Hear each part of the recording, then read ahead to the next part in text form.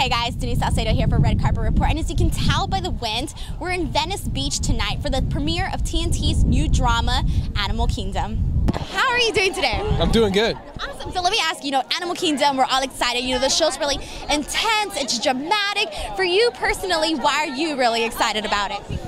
It's a good question. If I grew up on the East Coast, and winters are brutal there, so first things first, if I saw an ad for this show on TV, just because I never came to Los Angeles when I was a kid, I would see this world and think, well, I have to give that a shot. I have to go see what that's like. So that's one thing. But as far as the kind of storytelling, the narrative, the way that we develop these stories, it's more of a character drama, which is what I'm attracted to, and the relationships between these people, which I think is the most relatable thing.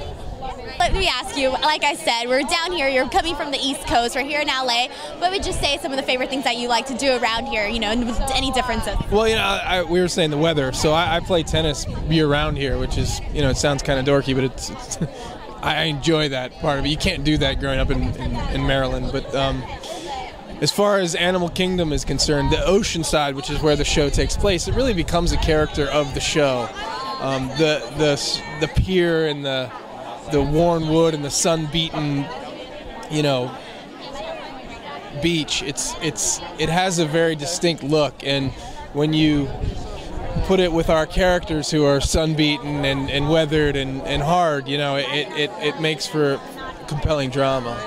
So it kind of adds to it, kind of like adding to the vibe. You get the vibe, you get the feeling, you get all of that thrown into the show and whatnot. So let me ask you, why should people tune in to watch Animal Kingdom?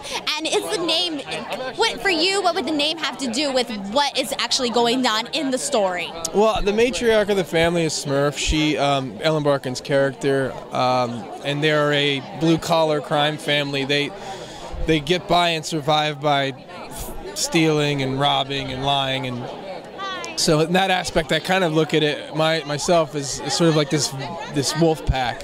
She has this control over each of her sons, and so if you leave the family, you're in a wolf pack. You're not going to survive, and it's sort of similar here.